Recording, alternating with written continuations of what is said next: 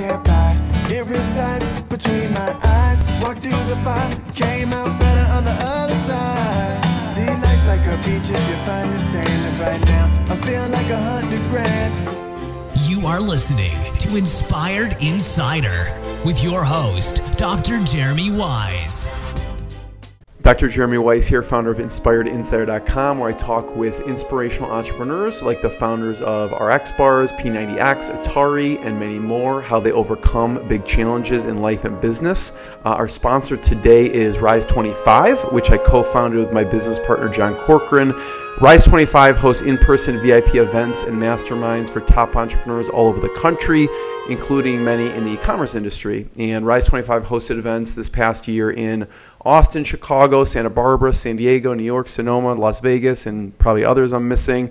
So if you see the value of immersing yourself with other top entrepreneurs to connect and collaborate, to get your business to the next level, contact us, see where our next event is going to be at rise25.com. I'm going to intro you to today's guest, Dylan. Dylan, you were actually at one of our events in San Diego.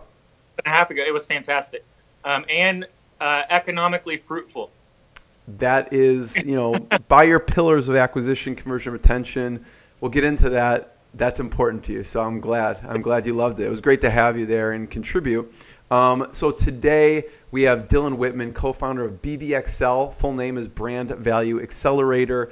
They're one of the fastest growing Shopify-focused agencies in the world.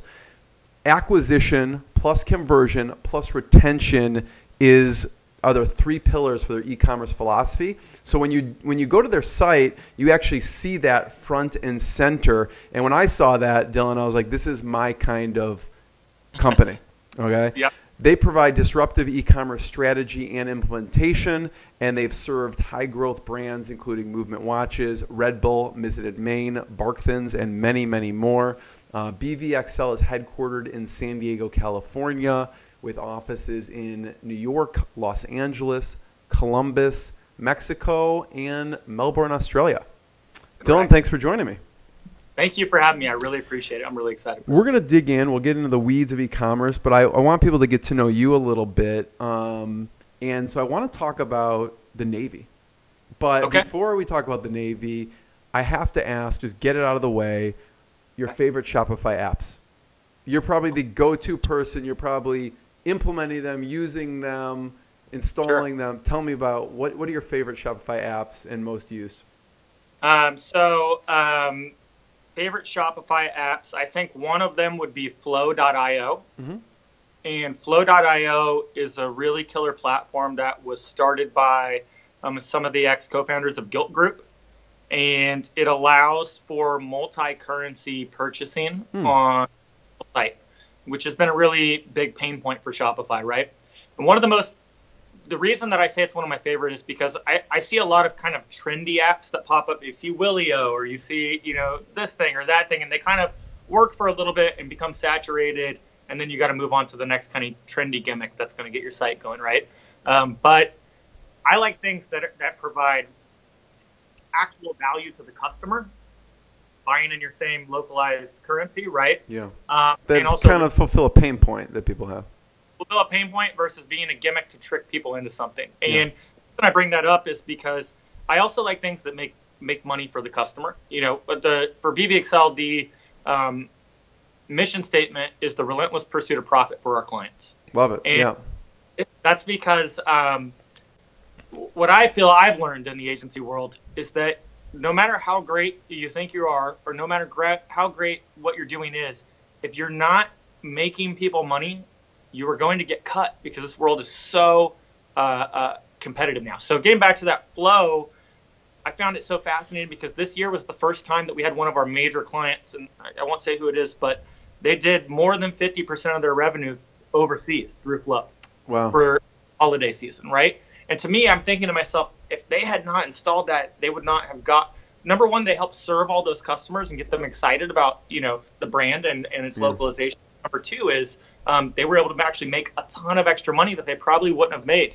And that's so critical for growing brands now. So that's one. I'm going to give you this, Dylan. I think I'm going to give you this video, and this should be a separate blog post of all your recommended Shopify apps. I don't know if you have I looked at your blog. The recent ones didn't have this on there, but this is a great topic. So go on, flow.io. Let me tell you another thing that I think about when I think about apps. And I might think about it in a different way, take it with a grain of salt. You know, I have my own kind of ways that I approach things, but a lot of people I see jump from apps. So let's talk about reviews, for instance, right? Yotpo is one of my favorite apps for Shopify, and they're obviously on other platforms as well. But here's the reason why. People complain about maybe the cost of Yotpo or things of that nature, right? But what they're not realizing is when they're grabbing these kind of knockoff apps like a Stamp.io, which there's nothing wrong with, lots of people use it. I've heard really great reviews. But what people have to understand is that this world's getting so competitive, and when they are focused on hopping between apps with limited features for just straight cost, they're not benefiting from the things that that I see Yotpo doing, which is from a review standpoint, really taking into data, really investing in feature set, really investing in the growth of the product, right? And so when I think about apps that I get excited about, it's people that are paving the way for the future of where things are going. People that are innovating. They're not like kind of Me Too type of thing, but they're innovating. That as a brand to be competitive, right? Because how can you be competitive if you're just doing the same bullshit that other people were doing and just jumping in and trying to pay cheaper? Like, pick the platforms. Another great one, Nosto. The guys are killers, and they are really investing into their technology and helping themselves grow. And here's the other thing I love about both of those apps is I think they're both in line with where I think the future of commerce platforms are going, and that is automated and predictive, right? You want the big challenge with retail in general previously is that, it's this high fixed cost where you're investing all this money and you're going to create all these custom systems, right? I want platforms and apps that solve a problem for me, that do it with minimal interaction and get it done predictably. And I think that's where these apps are going. When I think about cool apps, I look at Nosto, I look at Yotpo, I look at these guys that are really getting momentum and really investing into their product. What's Nosto do? Nosto does a lot of cool stuff around predictive merchandising and recommendations and things of that nature. And the other thing I think is cool is these apps that really invest into integration, right? So how do you integrate Nosto, with Yotpo so that that if somebody left a review of 5 stars for X product, they're 90% more likely to buy, Y product with a 5% discount or something to that effect, right?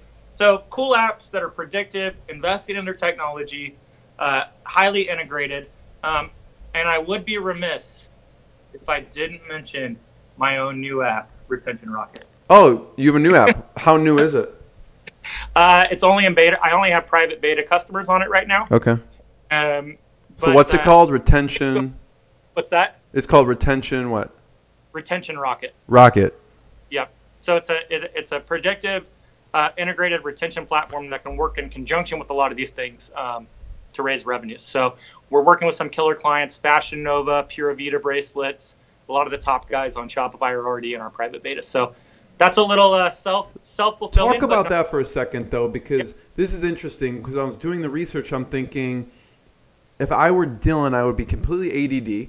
I work on all these sites, and I get all these great ideas because you solve pain points for customers, and you see what their pain points are. And sometimes you probably have ideas on software or apps or a whole nother business. Like I couldn't do what you do for that reason, but. So I was thinking, when is Dylan going to get into software? Because you see the trends and you see what the pain points and you see gaps in the market, right? And what's not available when you're trying to, do a site for a company.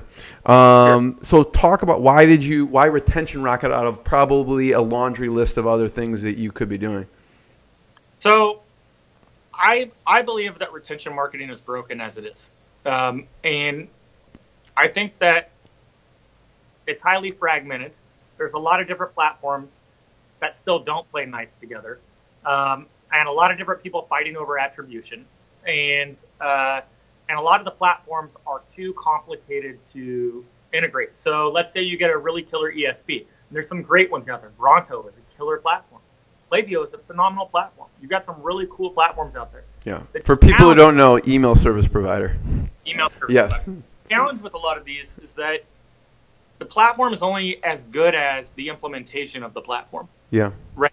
So one thing that I've seen is that people will invest in best in class or best of breed technologies, and they get frustrated with those platforms and the results they're getting, but they're not really executing well on that.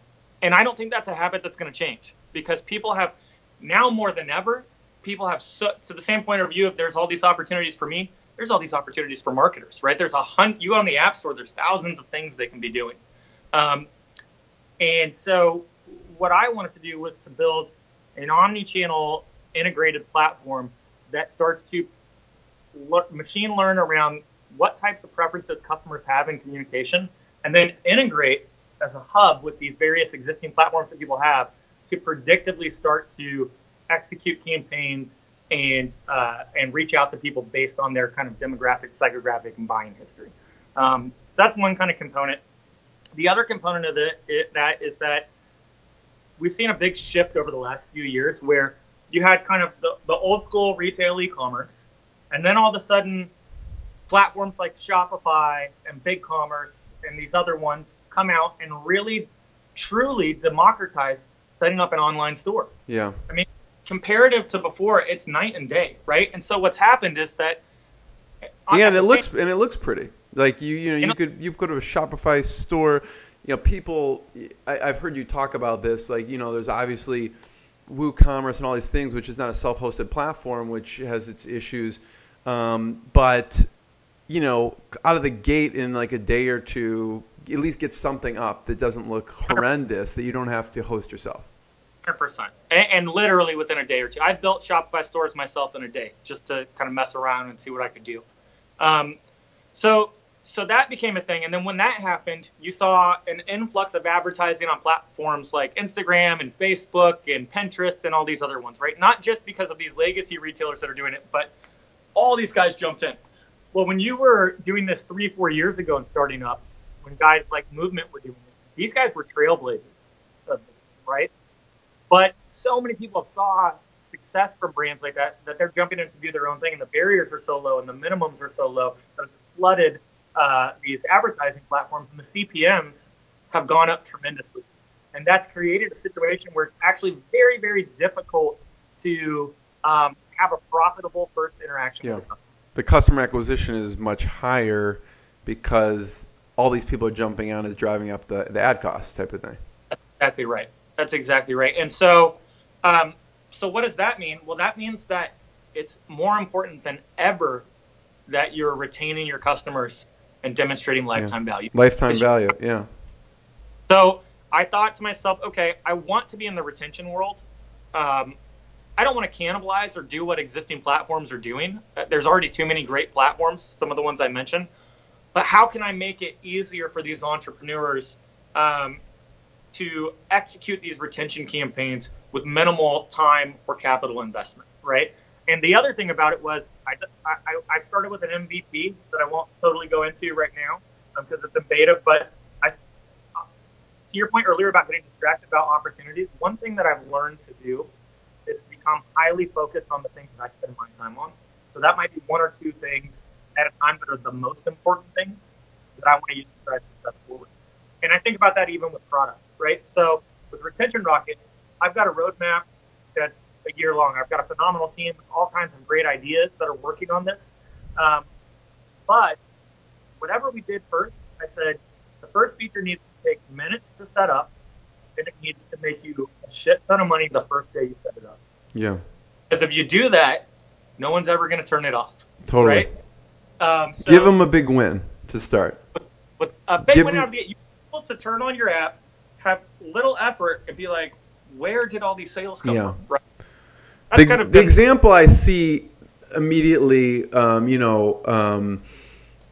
is a lot of these charge refund places, for Amazon, right? You go on, you're like, oh my God, we just discovered like $40,000 of refunds that you belong, right? That's a quick win, right? They got you hooked right off the bat. And then how do you then from a product standpoint, prioritize going forward, and that's the hardest thing. It's something I think Shopify, by the way, has done excellent at. But it's really hard to prioritize and say, yes, I want these things. Yes, I believe my customers want these other things. They're telling me they want these things, but I have a vision of where this product is going, and some of that is going to become a moot point, and the other ones are just not. The other ones are just not going to move the needle enough, right? So we have to really highly prioritize around the new features, even that are going to demonstrate additional immediate impact. There's even more reason for this app blog post now that you have your own app coming out. So yeah, absolutely. But I don't know what you can talk about since it's in beta and you're releasing it, but it's not easy for lifetime value to get them a quick win. Right. So the next question is obviously how do you do that? But that may get technical and may not. But I think of a customer, put it this way, a customer to me is someone that has initiated an intent by starting a checkout. Right? And so it's not someone that just clicked an ad in with your site. That's not a customer. But it's at the point in which someone has entered their information and started a checkout. Maybe they don't complete their purchase. Yeah. That is a customer that's at the beginning of needing to be retained. Got it. So the digital beta feature is kind of around abandoned carts in a unique and novel way that hasn't been highly executed on yet. Got it. That makes sense. Then the buyer intent. Put it on that, the average person's making a few thousand extra a day from day one, and we had one customer that's doing over 100,000 a day from day one. With the help of Retention Rocket, you're saying? Directly attributable sales. Well, I think they'll pay for that app. Yes, exactly. How do you decide what to charge then? Because there's so much value there. Sure. You also want there to be value for the customer, value for your company, so you could sustain it. How do you decide on pricing? I think for me, we kind of work with the customer early on, particularly when we're in a beta, right? Yeah. Like what kind of value is this bringing to you? Here's where we want to charge, but this is where you're at. We'll kind of work backwards if we're not quite there yet before we add in the other features. But for me, the most important thing is getting to 50 or 100 customers using the app because that gives you a kind of a momentum where you can go out and explore the financial options that you want to scale. Yeah. So we have Flow.io, Yotpo, Nosto, Retention Rocket. What other ones? Let's see. What other ones are out there? I think that there's a few around returns that are really great. Loop returns is really phenomenal. Returns are an area where you have a lot of opportunity to scale back cost, right? Because it's a frustrating experience. You can increase customer delight, and you can scale back kind of shrink on your revenue through bad return process. It can go on both ends. Yeah, exactly. So I think that's beneficial. And I don't know if I would call it an app, but on Shopify Plus, there's Flow, also called Flow, not Flow.io, but it's their scripting or their kind of automation system. Mm-hmm. That goes back to what I said earlier. I think the future of software is automated. How do we take out the tedious tasks that don't bring value to the customer so that ultimately they're not putting pressure on your margin and you can give more value to your customer? And so there's a lot of automation that's happening within Shopify Flow, and I think that that's really, really cool. And then there's the kind of table stakes things. I don't know. There's going to be different levels of e-commerce entrepreneurs on here. I'm kind of thinking of some of the more advanced ones that we work with. But, there's the table stake ones like any of the retargeting apps. I've heard people say great things about Shoelace when they're getting started up, right? That may not work for our clients, but for, some of these smaller shops, that's probably a great option. Mm-hmm. Maybe even something like Shopify's Kit app. Again, maybe that doesn't scale with you if you're a large store, but if you're getting started out, how do you find the things? The biggest thing is find the things that are not going to take a lot of time involvement for you, because time is that will make you the most money. Yeah. Yeah. Like immediate impact, reasonable cost, doesn't take a lot of servicing. I think is the key. So what about? I think Bold is one of the top Shopify apps. What are some of the ones that you recommend? What's that? Those guys are killing it. I haven't personally had a lot of experience with the apps, but I do know that they're quite popular. I mean, they're the most popular app company on Shopify. And I know that I've heard people look. A lot of people use Bold's recurring orders, and there's a few options for that, but it's certainly really popular. Bold just has such a variety that I think that they have a lot of unique things for different people in different use cases I might not even be thinking about, because there's just so many. But love those guys. I think they're great. What about for subscriptions? Do you see, because I know it doesn't apply to everyone, right? Like watches, people aren't don't need a watch every month, but I mean, I know you guys deal with some beauty products and other things. What are the good subscription apps people should? The two most popular ones are Bold, recurring, and Recharge. Recharge, okay. Yeah, Recharge is pretty popular. All that being said, I don't believe there's any perfectly elegant solution on the market. Like it's definitely the big challenge is Shopify is not kind of really supporting tokenization in the way that it needs to, and that becomes a big challenge. So I suspect Shopify will solve for that, and that'll be an interesting thing to see. Does Shopify kind of encroach on those features by adding that natively? I don't know. I think Shopify overall does a phenomenal job of letting developers build upon it, but that's kind of a core need. What have you seen that, that's a risk, right? Yeah. What have you seen where it basically puts them out of business? Because Shopify Facebook does the same thing, right? Someone builds some kind of something on top of it, and then like, that's a great feature. Let's just build it. They're a huge company. What have you seen go away in the App Store because Shopify has integrated that into their native platform? I don't know that I have a really good example, but I can tell you this. I would be more worried about obsolescence than Shopify copying something or adding it in, rather. Meaning that the problems that people are trying to solve now aren't necessarily trying to solve in a couple years from now. What happens if 3 to 5 years from now, our web browsing experience is completely fundamentally different, which I believe it's heading towards, right? The thing that Shopify does really smart and uniquely is that they more act as a system of record of commerce. And I think that's why they've dug, nobody said this to me, but my opinion is that's why they've dug in deeply to so many different channels, right? Because any of these channels could go away, but they're kind of agnostic to channel. But a lot of these apps, platforms are not agnostic. They're very specific. And so what would keep me up at night as an app company are the way that consumers experiencing websites going to fundamentally change? And if so, how do I focus on apps that service that for the future and make sure that what I have right now is obsolete? How will it change? I mean, like besides the general, feels like, it's going to be more on mobile, right? How do you think it will change? Because that's also determining how you're probably designing sites and I think 5 to 8 years out, very few people. You also have to consider market. Okay, we're not talking about kind of emerging markets, but within the U.S. or in technology kind of first countries. The reality is that phones aren't that great, right? I think AR, VR, those types of things are probably pretty important in the future. I think that that's exactly why Shopify is investing a lot in those areas from what I've seen. And probably more contextual ways that you can easily buy things in the context of now, i.e. you're out somewhere, you see something, you can buy it, shipped to you by the time you get home, those kinds of things. That to me is probably the future, and people might think that's kind of crazy, but as we've seen, the web experience is accelerating at a faster and faster rate every year, right? So I think the changes we're going to see over the next 5 to 7 to 10 years are going to be pretty profound. I don't know exactly what it looks like, but I suspect that it's going to be very different.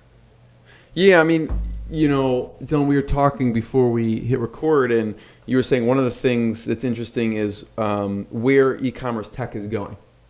Mm-hmm.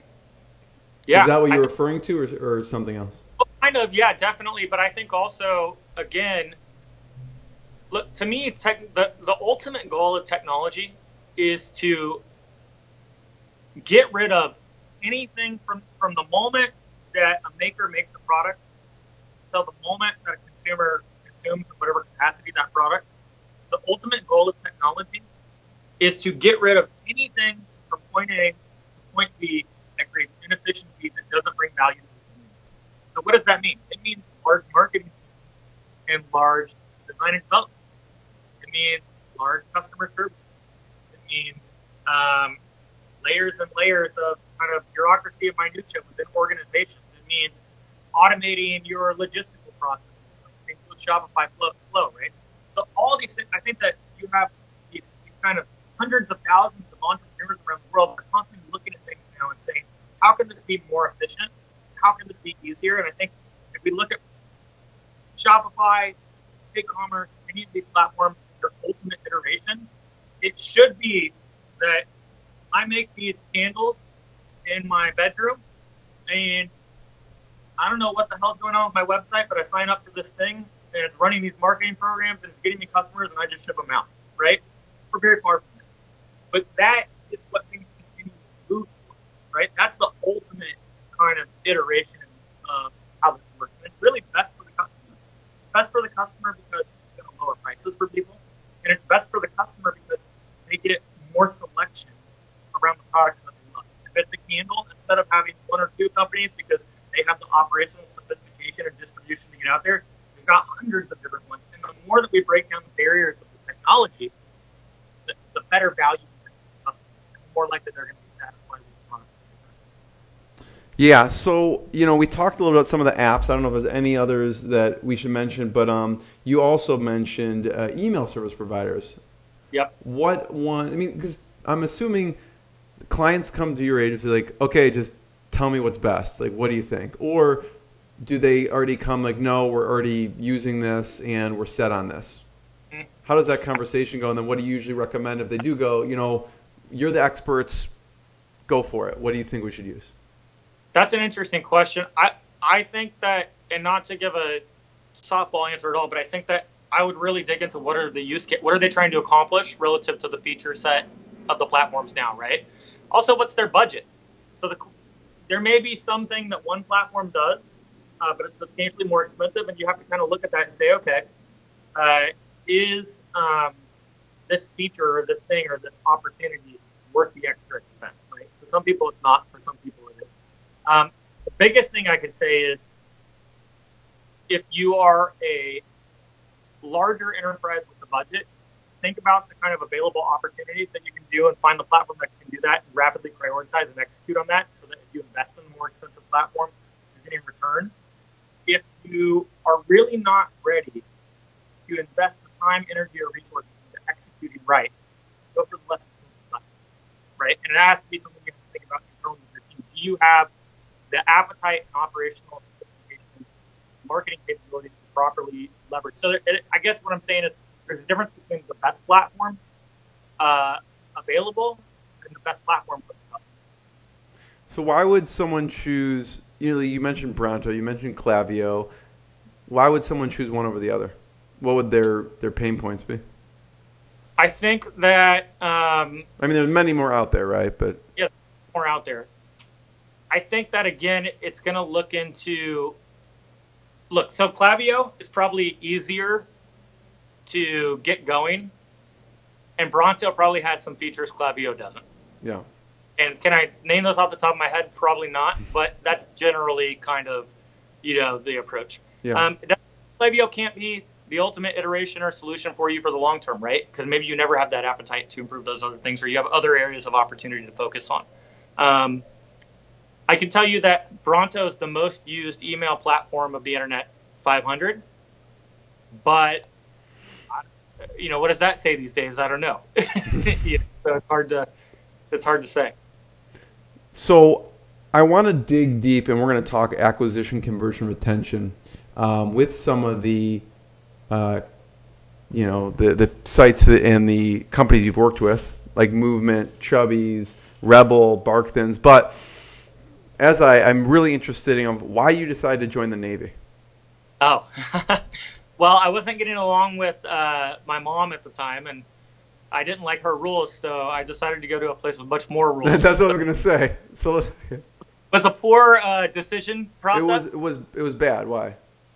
it wasn't bad. It was just typical kind of, you know, or even with my mom or with the Navy. No, with the Navy. The Navy was great. I actually am really glad that I ended up joining, and I think probably I was a little wild when I was younger, and I think probably had I not joined the Navy, life could have ended up down a very different path. How old were you when you joined? I was 17 when I joined. You were 17. When I joined, 18 when I shipped off to boot camp. Wow. But I back before I was even 18. What did your mom think at the time when you said, I'm going to the Navy? Well, I think she was probably pretty pleased. Because, she was? Yeah, because I didn't really have a lot of direction at the time. I was never that interested in school. I thought it was really boring and had a hard time kind of focusing, and wasn't totally interested in college. It just didn't, that kind of life path didn't seem exciting to me. And so that being said, I knew I didn't want to just sit around, you know, Sacramento where I live. And so I joined the Navy, and it was a great experience. And my first duty station, I worked on the Chief of Naval Operations staff. So I went straight from boot camp to essentially some training to essentially the Pentagon, and worked there for a while. And then came to San Diego for a bit. So how do you think the Navy changed you? One really fundamental way, yeah. And then the most fundamental way was when I went to the Pentagon and worked there. I had a certain kind of expectation of what that would be like, and it was going to be very momentous and serious, let's call it. And being at the top, working directly with the top brass in the military, running the Navy directly under the president, it made me realize how normal they all were, right? So they're just people who ended up moving up through a path and found themselves in a certain place, like anybody, through some hard work, some smarts, and a lot of luck. Yeah. And I think it kind of changed me forever, and never again feeling either not good enough or nervous around anyone, no matter who they were. Because after that, it's like everybody's a normal person. Like if they could do it, I could do it too, type of thing. The other things I think taught me a lot of patience. I'm not the most patient person, but I would be even less so then. And you know, there's certainly things that I did that made me more confident of other things that I could get through. When there were what was the toughest challenge you faced? Maybe it was, I don't know. There's like a executional challenge and then kind of an emotional challenge, right? And the emotional challenge was when I went to the Middle East. It was like a week to 10 days after September 11th, and so we were so we were in a high threat. What were you thinking at the time? I don't want to go. I mean, I feel like, don't send me. A moth to a flame, man. Like I see the problems out there, and I'm like, I need to be there. Really? You know, it wasn't necessarily like a thing where I was worried. I actually got more excited and intrigued. I mean, that's probably one of the most heightened senses in America at that time. By the way, not that there's any positive around anything that happened there, so I don't want it to come across like that. No. Challenges of it definitely didn't deter me. It made it interesting. But so you're saying emotionally, the biggest challenge was we got there and it was in it's called ThreatCon Delta most of the time, and we weren't allowed to live on the base. We actually had to have apartments out in town because they were afraid the base is too small. If that base gets bombed, there's only 3,000 people on it. We've got serious problems, right? So everybody's spread out amongst buildings in town, and no more than 2 Americans per building are allowed to be there. But at the same time, we didn't really have internet at that time out in town, so I couldn't like plug into a laptop and communicate. But after I would leave the base every day, I was forced to go directly home, sit there by myself in an apartment, and then go directly back to the base the next day. So you can imagine after, you know, a year and a half plus 2 years of just sitting by yourself more than half the time, there's a certain almost prison aspect to it. I would have rather lived on base. What do you do to occupy your time when you're...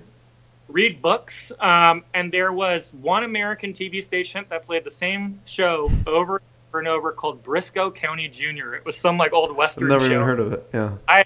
Never heard of it either, but I definitely watched a lot of Briscoe County Jr. Read books and kind of daydream.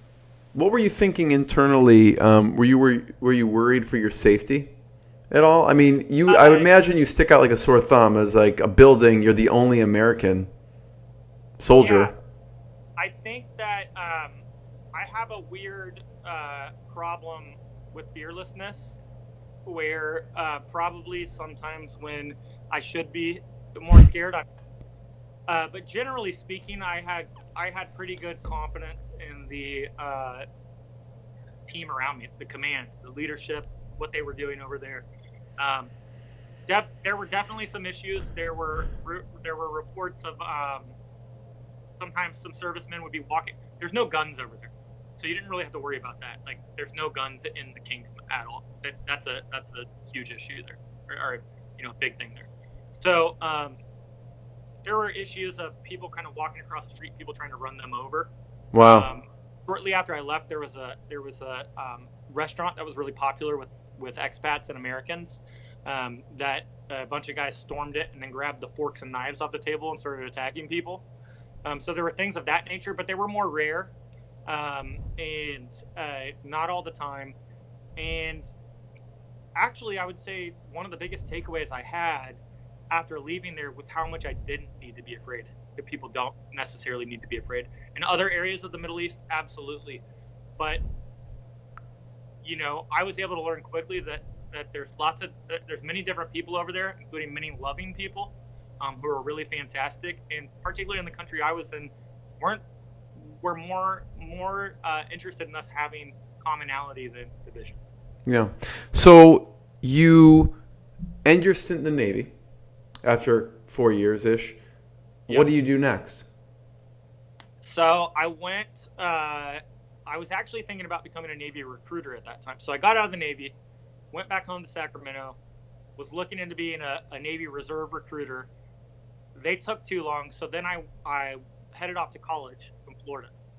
And they called me on the way. They're like, "We're ready for you now." And I'm like, "I'm out. Sorry." So I went to college in Florida. And then after like the first year there, I went home one time, and I was out at a party, and I met this guy who just like seemed to be living the dream. I didn't know what the hell he did, what was going on, but whatever it was, I wanted it. Why? What did it look like from the outside? Well, 23, and this guy had like a penthouse apartment and an Escalade, and he's having all these parties, and he's doing bottle service before people have heard of bottle service, and all this kind of stuff. This is 2004, 2003, and so I was really intrigued, and I met him at a party. He said, "Hey, we're going to go back to my house for the after party. You want to go?" Yes, it was a great time.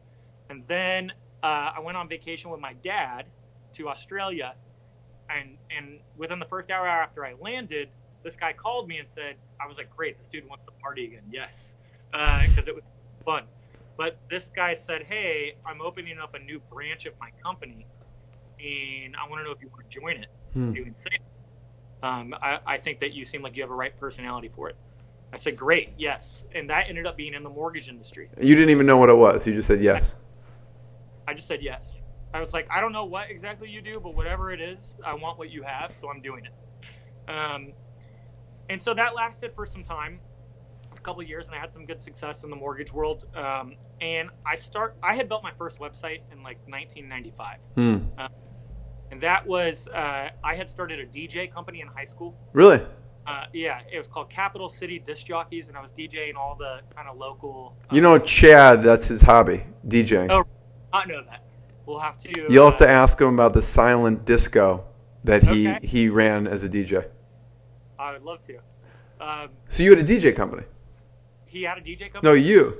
Oh, I did, yeah. So high school I had a DJ company, and started DJing for all the kind of school district and everything. And I think I was maybe like 15 at the time, or 14, somewhere around there. So you were entrepreneurial back then?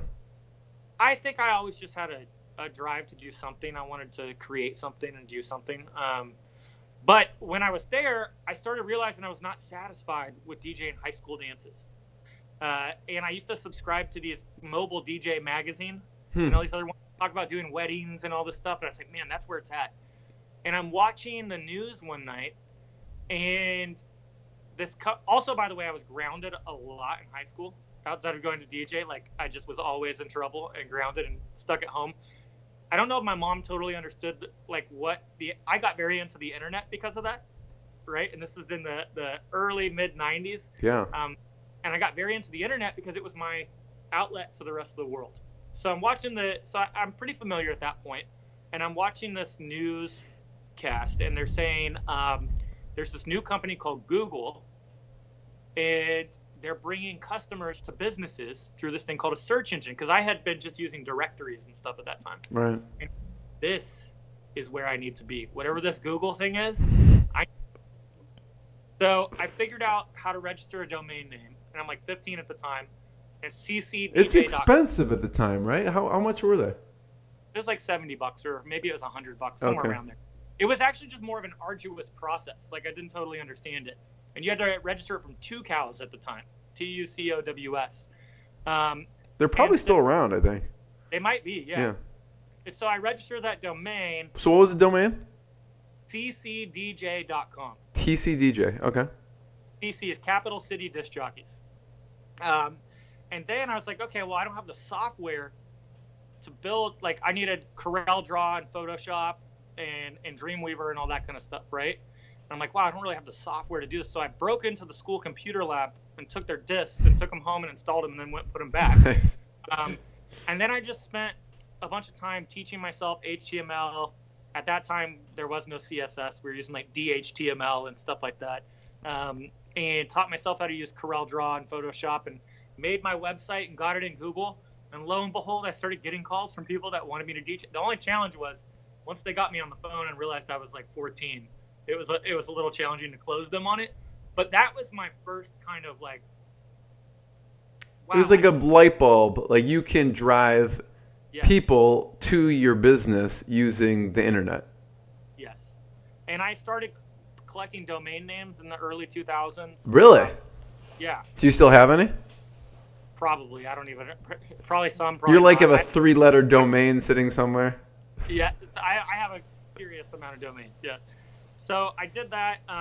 So anyways, going back to where that led into, though. After that, I always had a hobby around continuing to understand web development. I'm not a great web developer now. I know just enough to be dangerous. I can build a very basic site, but at the time it was very advanced, like it was blowing people's minds. So I was always interested in that, and I got into the mortgage industry, and it was going well, but then the mortgage bust hit. And I realized that this was actually the big opportunity, because everybody else was used to doing things a certain way, cold calling leads, doing this or that, but people are still going to buy houses, right? No matter what, even in a bad market, no matter what. In fact, what a lot of people don't realize was mortgages are what brought Bank of America back into profitability after the bust, because so many refinances because the rates had to drop. So I started getting really into how can I do my own lead gen and use the internet to do this. And I got pretty successful with it. But I hated the job. I hated being in finance. I didn't like it. There was no creativity. I'm just dealing with people all day. So I thought to myself, well, I'm just going to become an internet expert. This is like a long time. This is like maybe 2006, 2007. I know that I know how to drive my own business in this highly competitive world of mortgages. I can definitely do it in other ones. So I had met a guy at a wedding who was buddies with another guy who owned a big nightclub down in San Diego. And I thought, okay, let's start something small. Maybe I can ask him to introduce me to this guy, and I can show him how to use the internet to get more nightclub bottle service bookings in his nightclub. So I went and I pitched the guy, and he sits me down and says, he said, what's the internet? No, he knows the internet, but he's like, can you really do this? And I said, yeah. And he's like, well, I don't care about the nightclub. Let's like start a business doing this. And he was like a highly connected, he's actually one of my partners on Retention Rocket now. A highly guy that I really had a lot of respect for. So I said, all right, let's do it. We're starting a business. He saw a bigger opportunity right away. So he kind of started bringing in all his contacts and whatnot. And we ended up raising, I think $2.5 2.5 million in venture capital, and also started an online shopping site. Had the agency going, everything's humming, and then we decided to shift all the resources to the online shopping site because it was blowing up, and it was the most successful thing, and the agency thing just didn't seem as exciting at the time. So, was this Flank? Yes, exactly. And then we had a site called Cheap Sally. So Cheap Sally was the discount coupon savings site. So we did that, and we reshifted things all towards that, and everything was great, and it's growing, and it's fantastic. And then one day we got hit with a Google algorithm update from Penguin, and we had to close up shop almost immediately. Wow, really? Yeah, because we went from, a lot of revenue per day to almost zero, and we're just burning cash. And the question is, do we want to be Walking Dead and try to figure this out? Because we knew it was a pretty serious thing. Do we want to be Walking Dead or try to figure this out, or do we want to take the remaining cash, distribute it back to the investors, and call it a day? Because we're not certain of the outcome of this. And that's what we ended up deciding to do. My two partners in that ended up going on to found a company called Suja Juice. Yeah, love it. That's everywhere. It's everywhere. Those are your two partners? Those are my two partners. Oh, yeah, I love that stuff. I buy it all the time at Costco, the big green juice. Yeah. Yeah, it's a great company, great guys. And they ended up starting that, and within, I think, 3.5 years sold, I think it sold a large portion, or a non-controlling portion of it at like a $350 million valuation. I believe it. It's amazing. Absolutely killed it. And James is one of my partners, and went on to start also Kopari Beauty, which is another D2C beauty brand that's killing it. My wife actually is their chief digital officer. Oh, really? Yeah, I saw Kopari Beauty on the work that you guys have done. Yeah. So they've done tremendous things, and James is partnered with me on the Retention Rocket platform as well, along with another guy named Brian.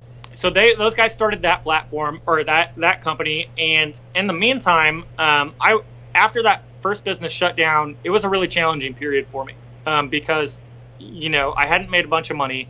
I had, during the first period of that, when we weren't getting paid, I kind of spent through a lot of my money, and nonetheless, one of the guys who was from one of the guys that backed our company was a guy named Chris Birch, who started the Tory Birch Company, and he's, prolific investor, involved in a lot of things, and his investments were ran by a guy named Kyle Widrick. And Kyle and I had always, Kyle saw what happened there, and he realized that, I was a pretty hard worker and really pushed it through. Didn't work out, but he said, I really want to start another company with you. And I said, okay, I'm open to it, but give me some time. And it was a few months later that he said, let's start an agency. And I said, absolutely not. I definitely do not want to start another agency. Last business I want to get into, don't want to do it. So we're kind of fiddling along and seeing what's going to happen. And we got a phone call from somebody that knew us both. And they called Kyle and said, hey, are you still in touch with Dylan? And he said, yeah. And she said, do you know if he still knows about like the internet stuff? And he's like, yeah. And she's like, okay, because I have this site that needs to get a bunch of Facebook fans, and they need to do the advertising. And he calls me and he says, Dylan, I've got this opportunity. Now's the time to start the agency. Let's do it. And I was like, absolutely not. He's like, come on. I said, dude, they would have to pay us an exorbitant amount of money for this work for me to even consider it, because I definitely don't want to do it.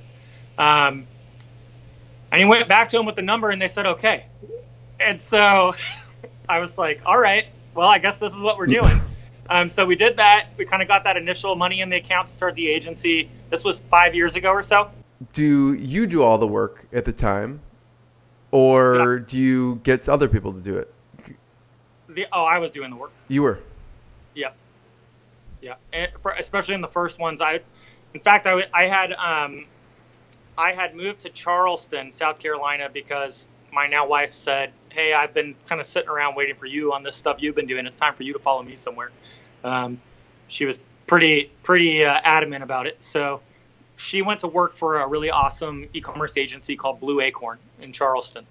And I tagged along, and she had already had a place when I finally got out there. And I remember the first campaigns, I was literally in a really crappy rented room because I was broke, on like a blow up air mattress, like running these campaigns to like, get it going. Make ends meet. Yeah.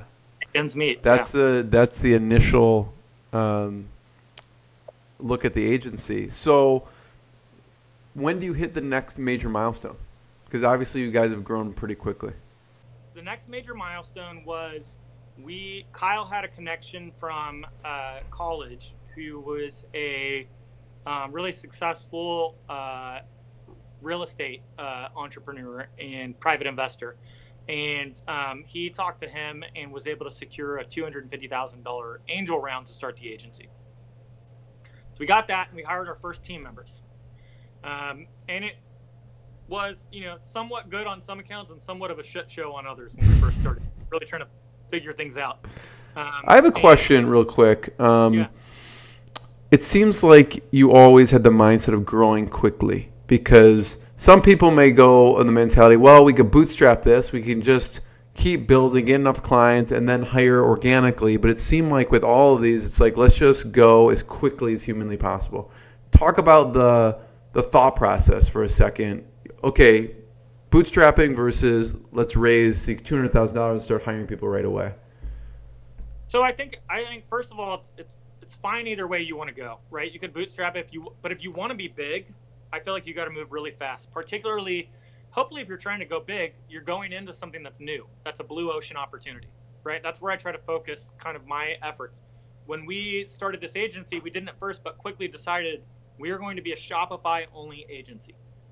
Why are we going to do that? Because this is the blue ocean. It's fast rising. I believed in the platform. I believe in their vision. I believe where they're going. And there is no leading agency in this space. There's no one that's the guys, right?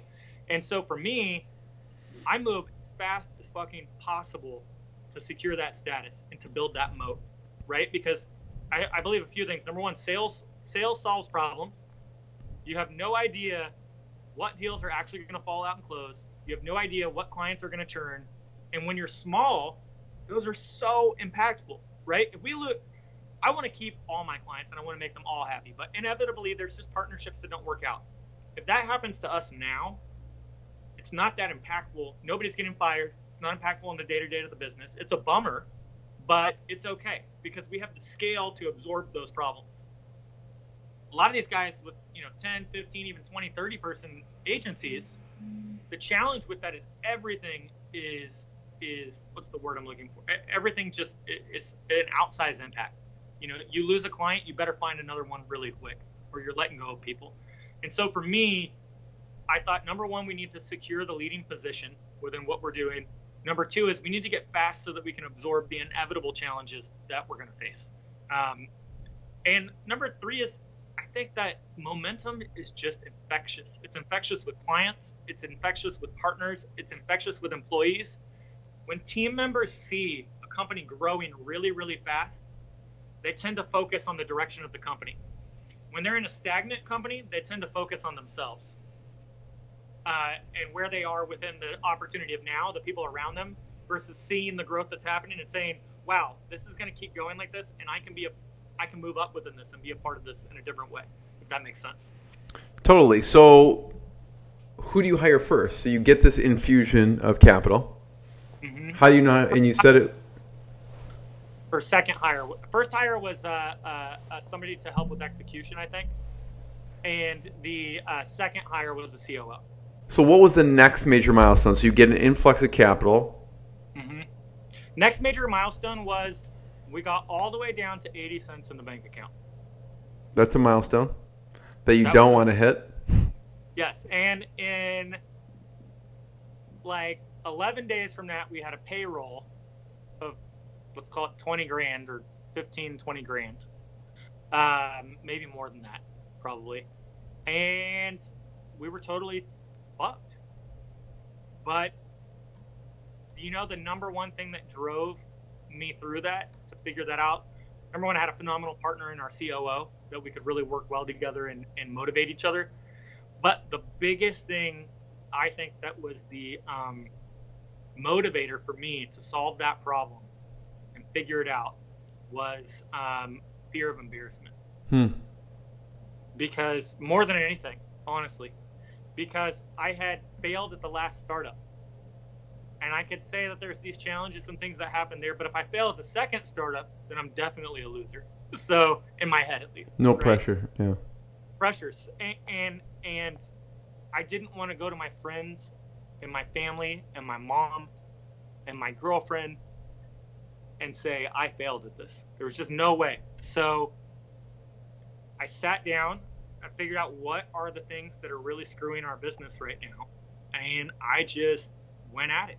And our COO went at it. And we rallied the team together. And from that day forward, we've been profitable. So how did you turn things around so quickly then? What did you do? What did you find that you needed to change? A couple of things was we stopped trying to take on every client. We worked with the people who were going to quickly move through the funnel, that wanted what we had to offer, and were willing to pay for it.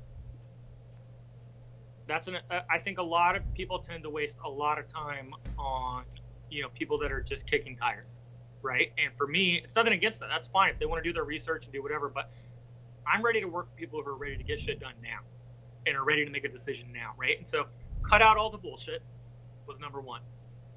Number two was we stopped doing any type of fixed fee project, and we properly scoped out all the potential hours of what things were going to take. And we started charging way more. And that's the funniest thing. The more we charged, the better we started doing in closing deals. And at this time, we were twice, 3 times as much as all the other Shopify partners. But here's the reality. It actually costs to produce, like as an agency, we might make a 20% net margin at the end of the year, if we're lucky. That's a solid standard market number for an agency.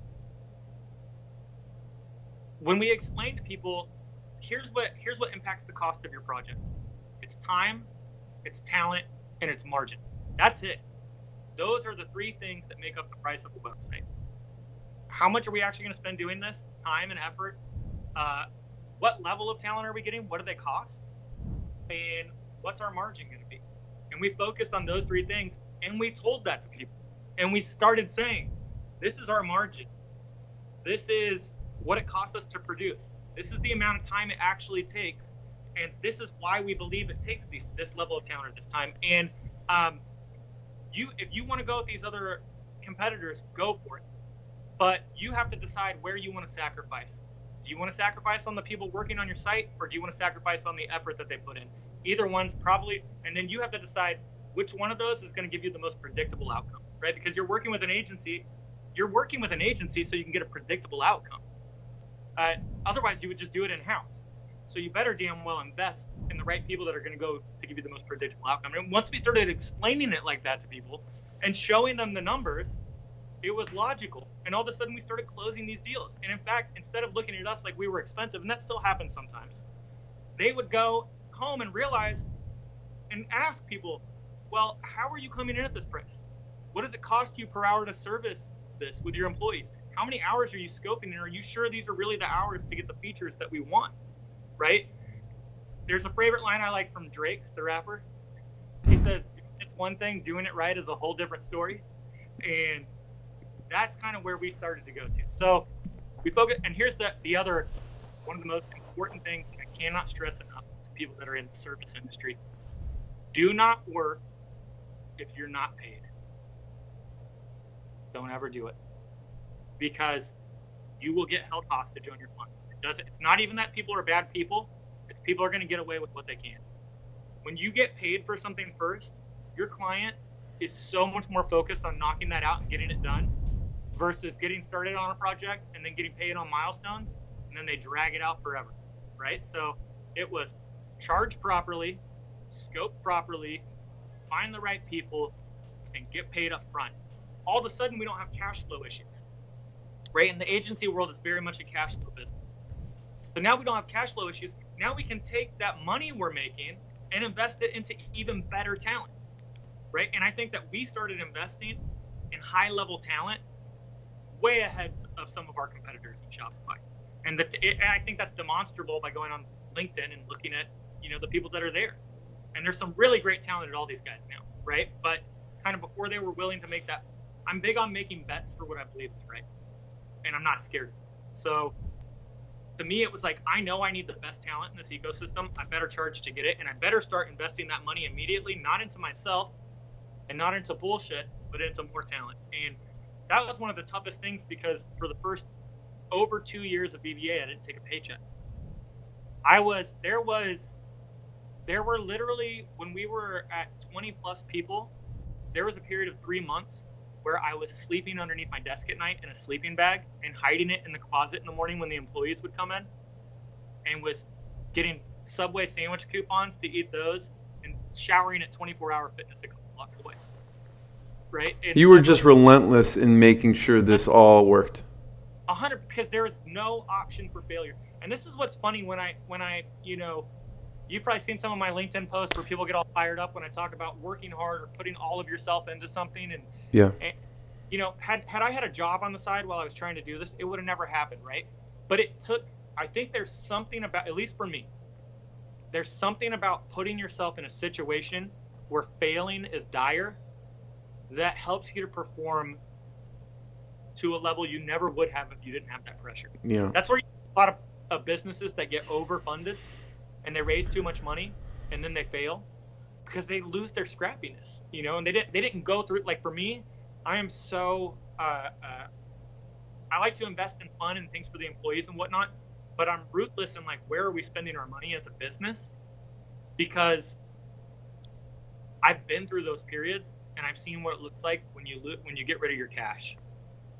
And even back, you know, Dylan, there was an article in 2011 where you were interviewed, and the theme that I saw even at that time was staying hungry. Yes. That always seemed to be a theme for you. Yeah, absolutely. Because here's the way I look at it. When I literally believe right now with BVAccel, there's a ton of people that I'm really cool with in the ecosystem that I love, that are great. But I know every day when they go home, they would love to put me out of business. And it's not a personal thing. It's not. I would love all of my clients, and they would love to have all of them. And it's not personal, and I love them nonetheless, right? But I know that there's two. Look, there's you know, you can be smart, you can be lucky, and you can work hard. And there's only one of those things that you can control.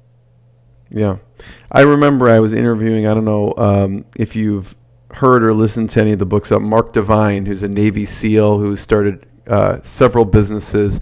One of them, SEAL Fit, where he runs people through a Navy SEAL Hell Week for civilians. And I remember when we talked, he said, I think it was him who said, Jeremy, you know, I'm training, when I'm thinking about training, I know there's a guy in a cave somewhere training to kill me, or we're going to meet someday. Exactly it. That's it. And it's funny because people don't want that to be the world. Like when I get in conversations with people and they're like, that's not what life is about. I'm like, great. It's not about that for you, and that's fine. But you have to recognize the consequences of not applying yourself is to be average at that thing. It doesn't mean you're average in your life. It doesn't mean that you're average at being a father. It doesn't mean you're average at anything else. But the consequence of not applying yourself in the professional world is a lack of success. And that is the consequence. Unless somebody else unless you got really lucky, or you're just so much smarter than everybody else, but that's harder and harder to be, right? So that's the reality of it, and at least that's the way that I see it. How do you stay hungry now, though? You know, back in that day when you're under the desk, you know, in a sleeping bag, it's that is really a driving force, right? You're driving away from pain. How do you keep that now as you grow, as you've grown? Oh, because I can't stand to not. I hate losing more than I like to win. Honestly, it really is. Like, the fear of someone else overtaking me at something that I'm like, when I do something, I want to be the best in the fucking world at it. I really do. Like, why am I doing this if I'm not the best in the world at it? Why would I even spend? If I'm gonna work this hard, I better be the fucking best in the world at it. And if I'm not yet, I better keep trying. And so for me, I have to be number one. Like when I tell when I talk with clients or I talk to people, you have to go in your market. You have to be the age-old kind of GE philosophy of you got to be number one or number two in your market. If you're not, get the fuck out and find something you can be number one at. And that's how I approach things. And I know that somebody's trying to take that from me every day. So talk about the decision to acquire Rocket Code. So I think there's a couple of key things. Number one is if you looked at who we competed against, who was most similar to us in the ecosystem, that's Rocket Code. Yeah. I think number one. I remember talking to Jonathan at IRCE thinking, this guy's impressive. Like, he knows what he's doing. Their company is an impressive company. Mm-hmm. It's a very impressive company, and they have some had some killer talent there that we were excited about. I think opening ourselves up to that Columbus market, opening ourselves up to the business that's there. A lot of people don't realize Columbus is the #1 retail city in the United States outside of New York. Didn't know that. You got headquarters of Express, Abercrombie, American Eagle, all these really large retail brands. P&G's just up the road in Cincinnati. So there's actually a huge amount of retail brands out there, and having a presence is really, really valuable for us. We do a fair amount of work with P&G, so that's helpful to be that close. I think that I have a way of looking at things, and John has a way of looking at things, and us looking at those things together is a sum greater than the parts. And also, I like the people. So these things kind of all came together, and the other question was, where can we add value to them? I think that, by just sheer virtue of our size and where we got to, we had solved maybe a lot of the operational issues that they still had and were working towards. And so there's also the opportunity where by bringing them in the fold, we bring more value to them than to ourselves as well.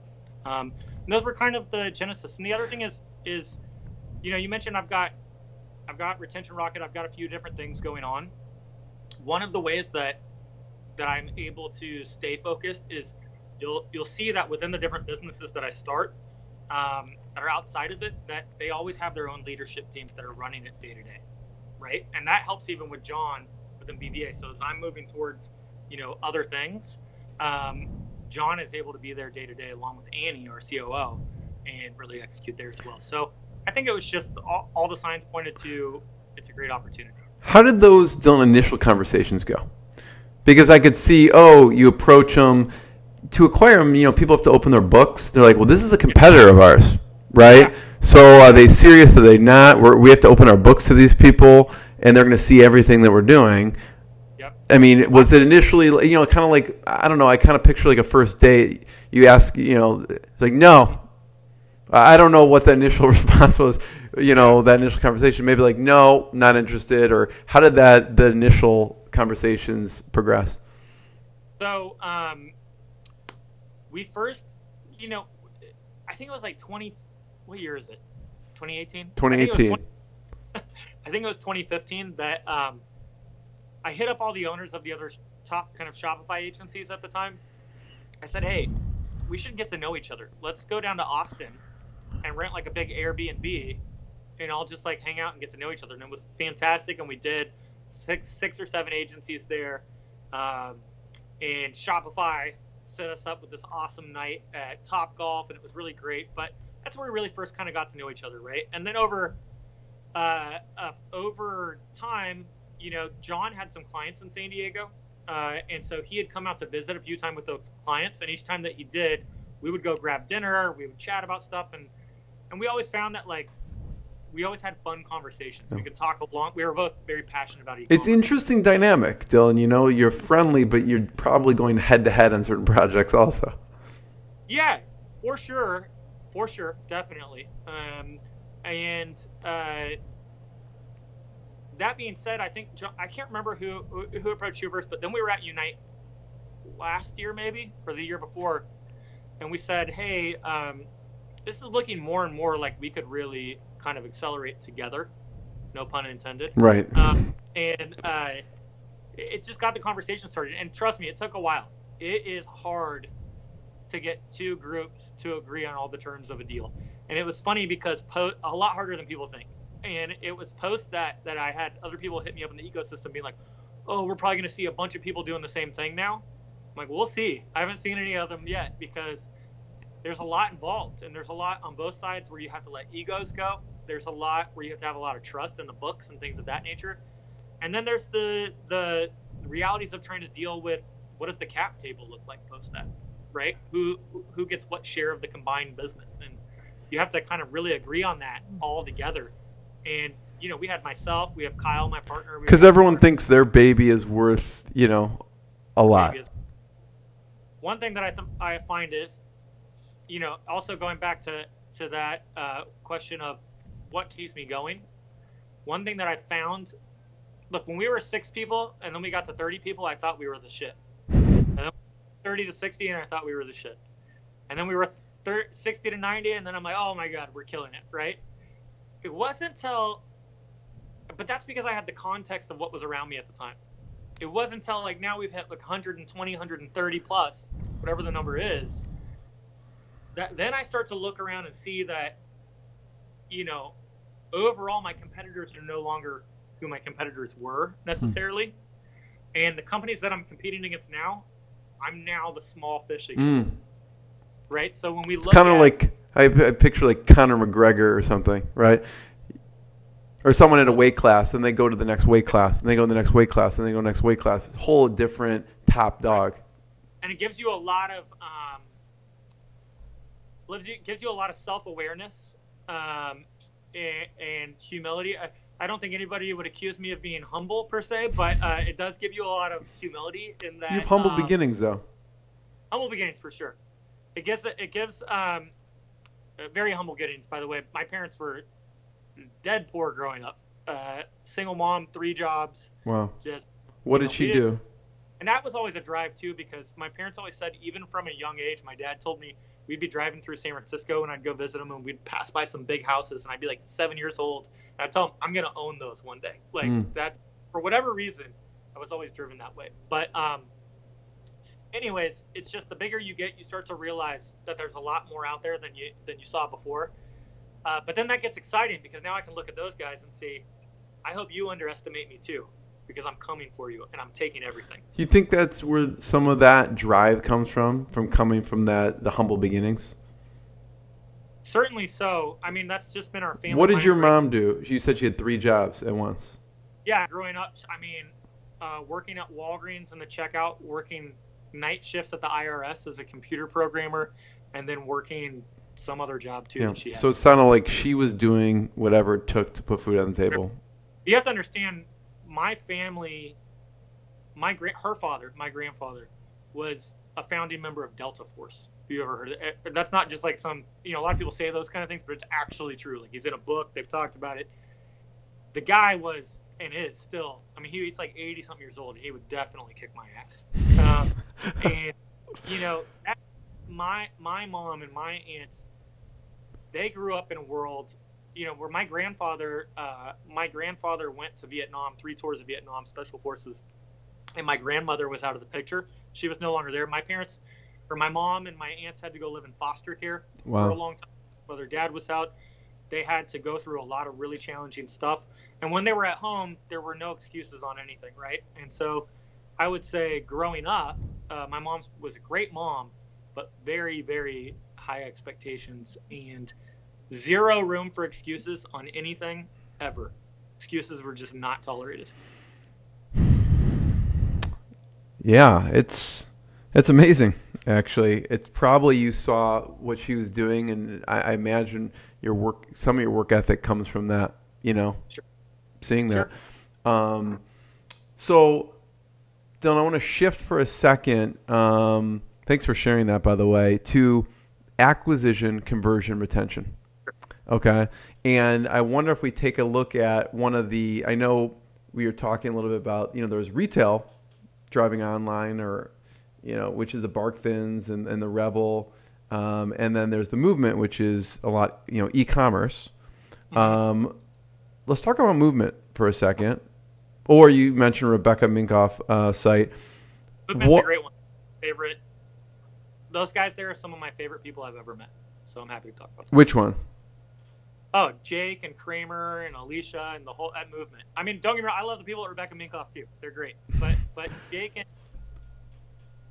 and Kramer, who started Movement, are just, first of all, two very special, hardworking guys that are similar mindsets, which I can really appreciate.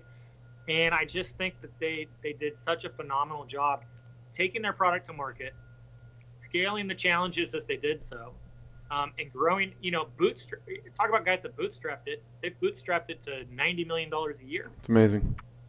In a few years. That's crazy. And when we first started working together, I drove my motorcycle up from here to LA to meet with them and talk about how we could work together. And the meeting was at their apartment in their bedroom, and they're sitting there chatting with people on their website about watches, and they're doing, okay, a couple $100,000 a month. But, to see those guys go from that to where they're at now, it's just really inspiring to be a part of. So let's talk about their site for a second. Some of the components of acquisition, conversion, retention.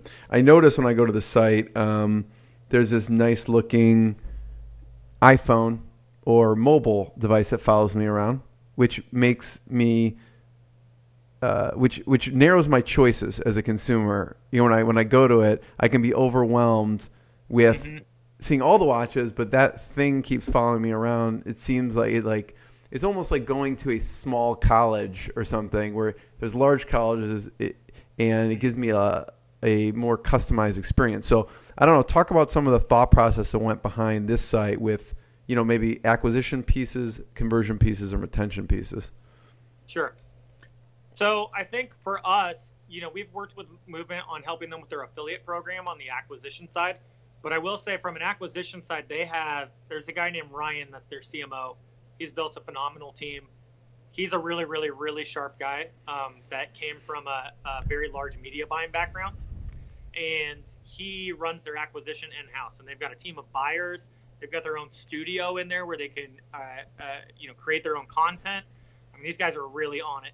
On the conversion side, I would say is really where we've had the biggest help and impact with them. What we've really done there is, look, we've been working together 3.5, 4 years, maybe somewhere along that.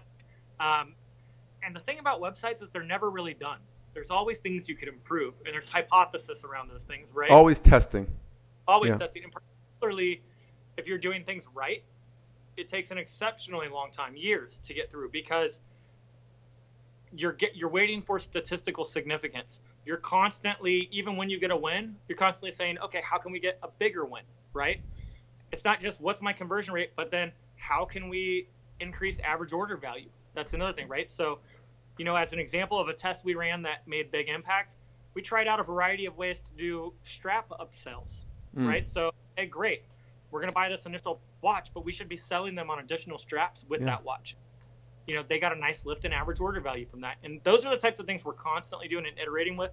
I would say the biggest thing that's been a driver of success is the closeness in which the teams work. So BVA, we've tried to structure teams so that they truly become extensions. So at a lot of agencies, you have a client, they push through tasks that they need done, it gets assigned out to a designer or a developer, it comes back, you deliver, right? And there's nothing wrong with that. That's one way to approach it. For us, we set things up in smaller agile teams, wherein there might be a designer, a few developers. Like a Scrum methodology type of. Align it to that, and then developing this nice backlog and roadmap, and then prioritizing ideas based on level of effort, potential impact, confidence of impact, and adjusting those things and continually reevaluating, right? So that's where I said earlier, there's a lot of ideas that you can have, but we've got this idea over here and 100 other different ones. Well, or what usually happens, and I'm sure you've heard this saying, is hippo syndrome, highest paid person's opinion, usually gets to decide where it's going. But we want to really look through things methodically and say, what is, out of all the opportunities, what's actually going to drive the most impact? What do we have the confidence of? And by the way, what is the level of effort of these things?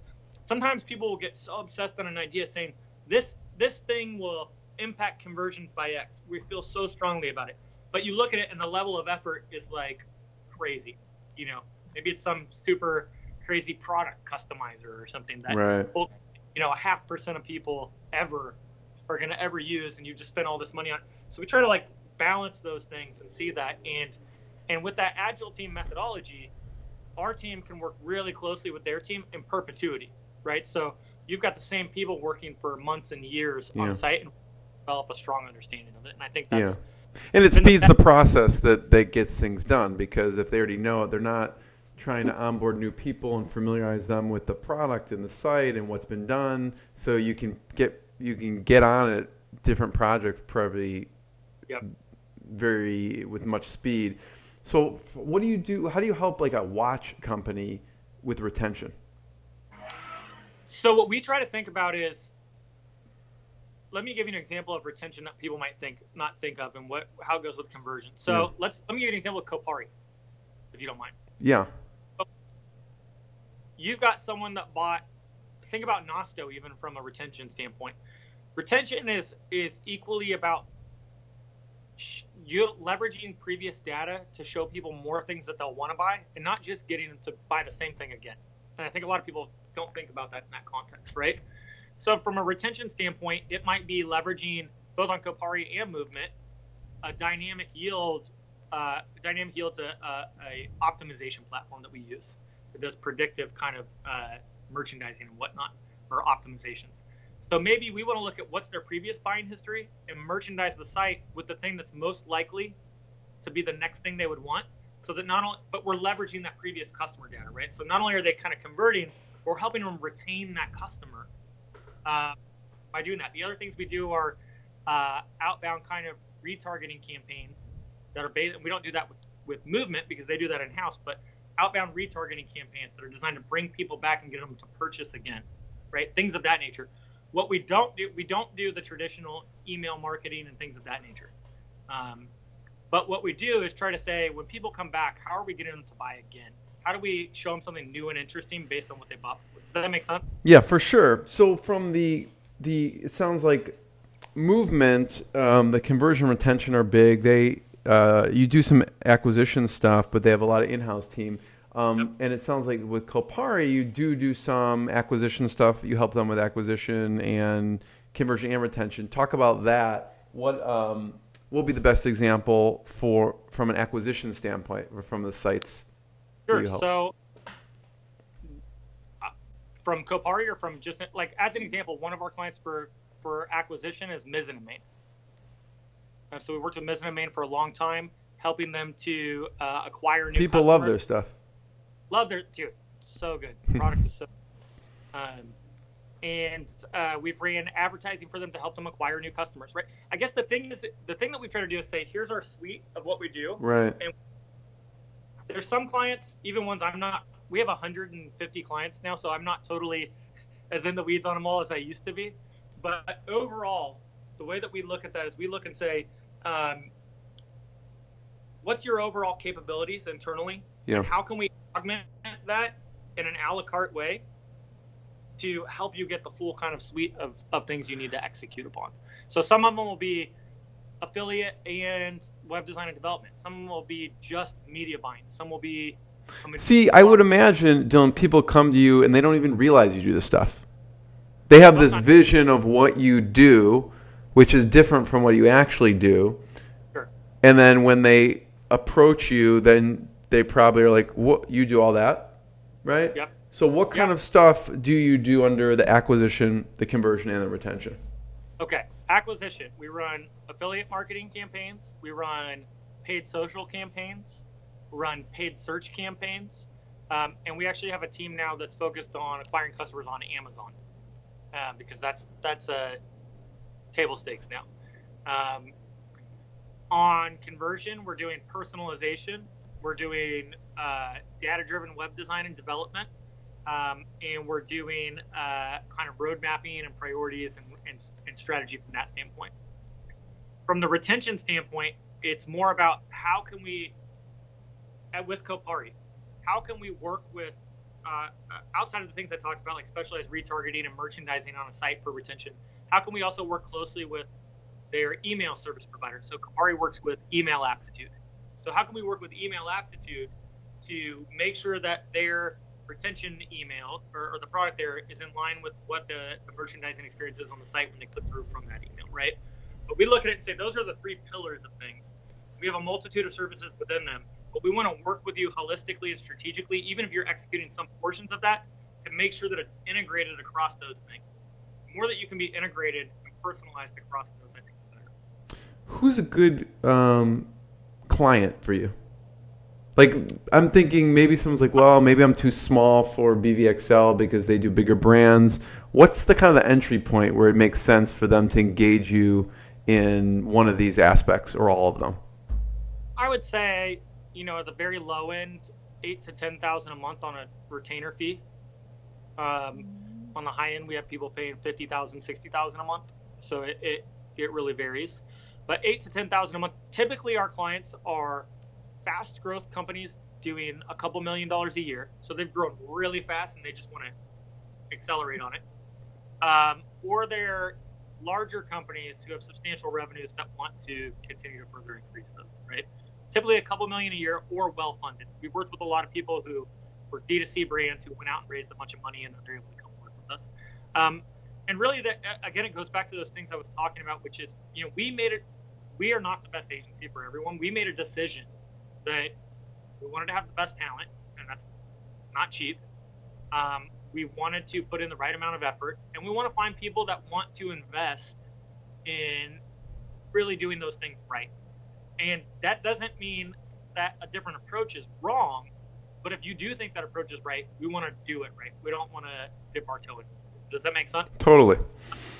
Other things that make a great client for me are pays their bills on time. That's critical. I know it sounds silly almost, but seriously, I don't think people realize the impact that paying your vendors on time creates in your relationship. Because when you're a great client that's paying your bills on time, everybody notices that, sees that. It doesn't put stress on the team where they're having to go to bat for you and say, let's keep working for them, or you know what I mean? So pay your bills on time. And then the third thing is that they have to work within our process. So one of the things that I think has allowed BVAccel to scale, it has been critical to it, is that we have a really defined project management and account strategy process that we go through. And where we find challenges is when people refuse to go through the process. They want to be special, they want to have their own things. What people don't realize is that when you don't go through the process, you create a ton of extra inefficiency in your project. It causes overburns, it causes you to not get the things that you want out of it, it causes frustrations on the part of the teams. And so we've had to fire clients because we're not able to follow the process. Who should be using you that's not? Like you said, kind of going to the next level. Yeah. And now, I don't know if the term punching above your weight class really holds true, but you're a smaller fish, right? Mm-hmm. Who's in that tier that should be using you? The funny thing, though, FYI, is those fish are now trying to jump on the Shopify Plus pond, right? But the interesting thing about that is that we've now developed the pedigree within that. So even when we compete against a lot of those guys, we still win the project. You have an expertise there. We have the expertise, and these guys are trying to learn on these people's dimes. And yes, they're a great, successful agency that's deployed Magento and Demandware instances successfully, but a lot of them really struggle with Shopify.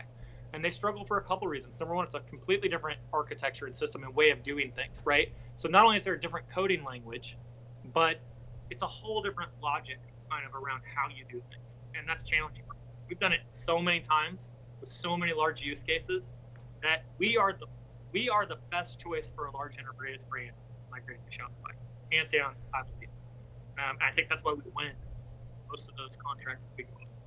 We have the most experience, done it the most amount of times. We're going to get the most predictable. I think that the people that should be using me and aren't are really along the same lines of the people that are using Magento and should be using Shopify Plus. If you are a large brand and you are spending most of your monthly retainer on maintenance and not growing revenues, and you don't have some kind of crazy use case of international B2B with some, when I could look down the list of Demandware clients and Magento clients, and I can see so many people that would be saving hundreds of thousands of dollars a year on their Shopify store versus their Magento or Demandware or something like Magento Enterprise, and so much money on So why is it stopping them? Is it just fear of unknown? Different things. Number one is that a lot of people at these larger companies have moved up within a culture that has had to solve a different problem. Like I was saying earlier, traditional retail enterprise, because you didn't have these platforms like Shopify, was about a high fixed cost, building an investment and leveraging that to build a moat. So you're going to go in and you're going to say, I want to build the most custom, awesome, here's what I think, and here's what I think is going to be the best, and I have to do it this way because if I get this wrong, I'm fucked, right? Because it's too expensive to change it, right? And there's this mindset that that's the way you have to do these really expensive builds. It's just starting to shift, but that's a cultural thing where people came up from. Yeah. In addition to that, you've got a ton of legacy Magento and Demandware agencies that are scared shitless about the proliferation of Shopify and what that means to their business. Even the ones that are partnering and are out there, I know that they're scared of it because here's the problem. A Shopify build, even at the expensive end of our side, is substantially less expensive than a Demandware build. Let me give you an example. We had a build that we did that was about $250,000 on Shopify Plus. So they had, and their retainer is, $3,000 or $30,000 a month, let's call it. And that's all going into actually impacting the front end and making demonstrable changes and revenue and experience, right? Their last build on Magento Enterprise was $1 million, and they were paying a $70,000 a month retainer. Wow. They're getting more work product for a fraction of the cost from us at a faster speed, where they're able to try out new things much faster because they integrate so efficiently at a fraction of the cost. And they can take that cost and they can put it into acquiring customers. Love it, Dylan.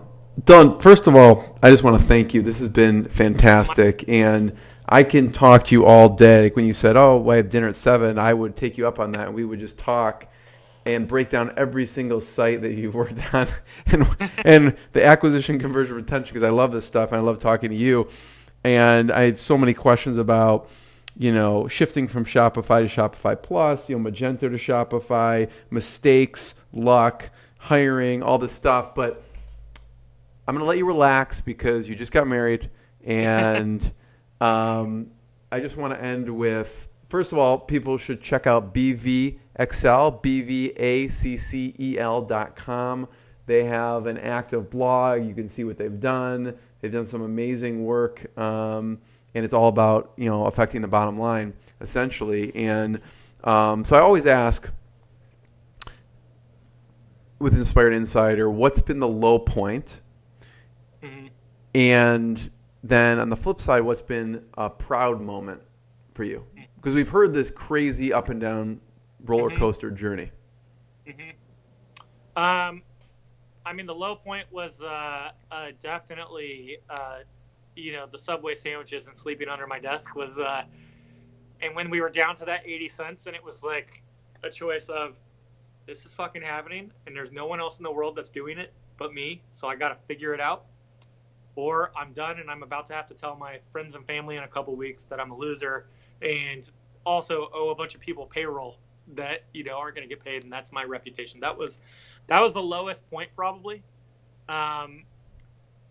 It's funny, I don't know if it's the highest point, but it's a particular moment that stood out to me as something that was like just such an excitement for me. But when we land big clients now, I still get excited. I'm always excited, like I love it, right?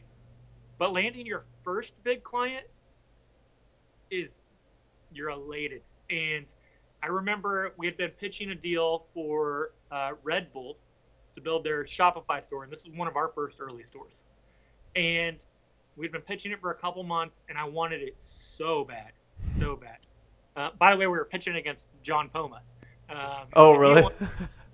Yeah, I knew he wanted. If you can't beat him, buy him. No. But I remember I went to go get a slice of pizza, and I walked downstairs, and I got about halfway to the pizza place, and I got a call from the gal at Red Bull that said, "Hey, we're ready to move forward." And by the way, this was right around the time when we had serious economic challenges, right? And that was one of the deals that helped us really get through that. And I remember running back to the office as fast. We only had like 8 employees then or something like that. But I remember running back to the office as fast as I can and opening the door and be like, we got Red Bull. And I was so pumped. And that's a hard moment to recreate, because even though we've gotten more substantial, visible projects now that are much bigger, and that was a relatively small project. It was the timing, though. It was the timing, and it was like, shit, a real brand that could work with whoever they want has decided to pay us money to help them. Like, we're on to something. Like, we're doing this. We're on to something. And that was a big confidence boost. Yeah. Well, congrats, Dylan. Everyone check out BVAccel.com and check them out. Thank you. Thanks. Have a good one. What I got, you can't buy. It resides between my eyes. Walked through the fire, came out better on the other side. See, life's like a beach if you find the